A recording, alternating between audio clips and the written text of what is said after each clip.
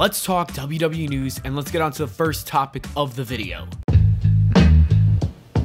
WWE officially announced John Cena's return for the March 6th edition of Monday Night Raw. The 16-time world champion is going to make an appearance on the road to WrestleMania, and I think that means you can assume that it'll most likely be at the big pay-per-view in a couple of months. The current rumor is that John Cena will be taking on Austin Theory for the US Championship. I think it's a great idea for Austin Theory and the prestige of the US title. Theory's been already planting the seeds of this feud, mentioning the specific words ruthless aggression, which Cena famously used in his WWE debut.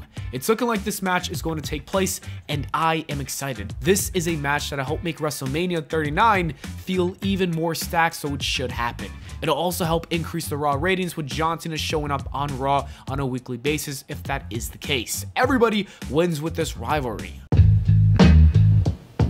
John Cena might not be the only one returning. On the Hawk vs. Wolf podcast, Undertaker discussed the possibility of returning to the WWE, and here is what he had to say.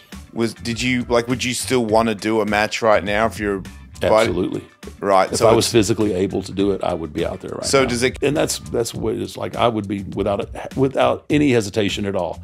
If I felt like I could go and deliver and be right. and deliver a performance that people expect when they see my name on the card. Yep. I would do it, but I know I can't. I think it looks like The Undertaker would love to step back inside the ring, but he respects the business as well as his character way too much to return to have a terrible match. I respect that. It's probably best for him to stay retired because that match against AJ Styles was a perfect retirement. Something tells me he might come back though and have one more match. Perhaps it can be a cinematic match with Bray Wyatt. There's literally no substance to that, it's just what I'm feeling. But like I said, it's probably best to stay out of action. If I were The Undertaker, that is what I would do. Sami Zayn versus Roman Reigns was one of the biggest matches in wrestling history. The people in Montreal desperately wanted to see their hometown hero come out victorious, and according to Dave Meltzer, they weren't the only ones. People within WWE also wanted him to win. Here is what Meltzer said. I know people there who were very, very strong that Sami winning is the best thing.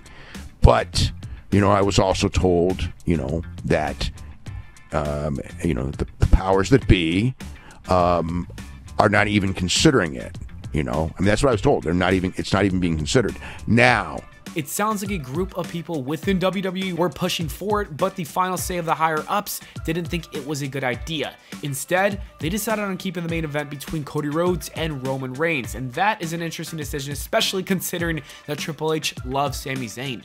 After watching that match, I think it would have been the right call to have him win, because that crowd was absolutely crazy for Sami Zayn, but I'm also not too sad about the decision. I'll move on. Sami Zayn and Kevin Owens winning the tag belts sounds like a fun moment as well, so honestly, at the end of the day, I think we'll all be fine, but still it kind of sucks that Sami Zayn was not able to win those belts. Vince McMahon's return to WWE happened so he could sell the company, and a new report from Bloomberg came out stating that he's looking to sell for around $9 billion, while WWE has a valuation of $6.5 billion. It's unsure if Vince can find a buyer for that price. I don't know who's willing to overpay that much for the WWE. There's even a possibility that he's overvaluing the company in order to remain as the chairman of WWE for as long as possible, but that would be a 400 IQ move if that were the case, not gonna lie.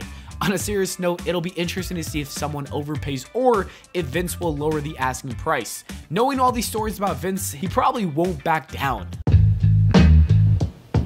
And the last story I want to talk about is WWE looking to sign Kenny Omega since he's a free agent very soon and hasn't re-signed with AEW yet. If you remember, before AEW was created, Omega and the Bucks were interested in joining WWE, but they ultimately decided to sign with AEW because of the EVP positions that they were given. However, Kenny Omega not re-signing could be a sign that he's weighing his options, and the WWE wants to strike.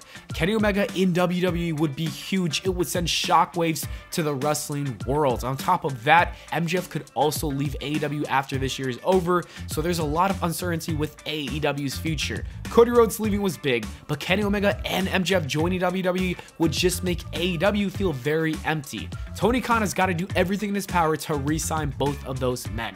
Anyways, that is it for the video, guys. Thank you so much for watching, and I'll see you all in the next video.